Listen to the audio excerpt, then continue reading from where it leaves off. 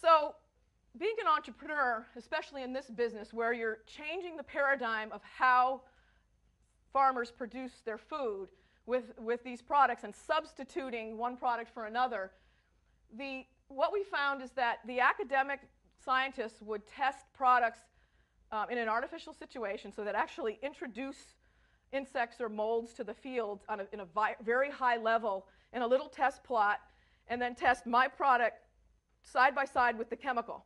And it was totally artificial.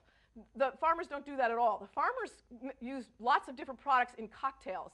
So they'll mix 5 products in a tank and spray it out, a fungicide, an insect killer, a weed killer, and maybe even 2 fungicides at the same time, or they'll rotate products. So they'll have a program to prevent insects and mold, the fungus, from developing resistance and to the chemical, so the chemicals will still work. They rotate from one chemical to another. So they never use anything standalone. But all the government work was done, all the academic work was done with standalone, very artificial situations.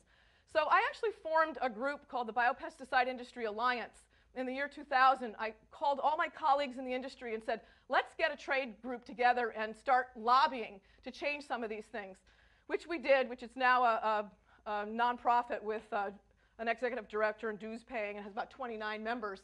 And we got the Environmental Protection Agency and the U.S. Department of Agriculture to fund a program. They always say that if you want someone in the university, at least in our land-grant university, to do something, they go where the money is. So they seeded and put out a lot of grants.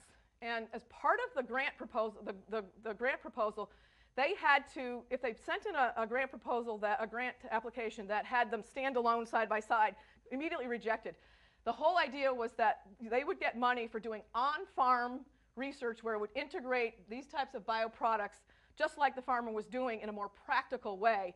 That completely changed the attitude of these types of university professors, extension specialists they call them, when they saw that they started getting really good data. On the farm, they saw these products were getting, when you integrated one of these bioproducts in, the farm was getting higher yield, at least as good control, and even often a better quality.